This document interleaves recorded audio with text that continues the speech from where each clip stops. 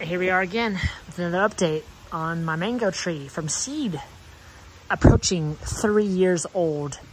Planted as a seed in 2021 of September. This thing is going crazy.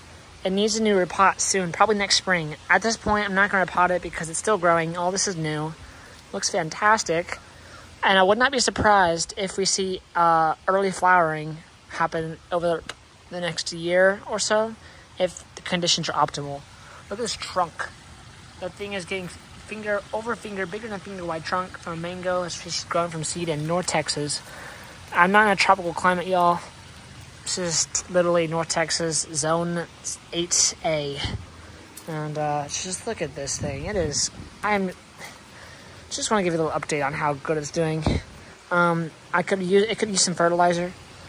I've not done anything. It's just in that pot. And as long as it's growing, I mean, I'm not gonna do anything, because if it's still growing, that means I don't need to repot it. If it stops growing for like a good couple months, then it's time for repot. But those buds look active, so we'll watch. See new growth flushes happen. It's hot. It's 95 degrees. No sunburn. This is some winter damage.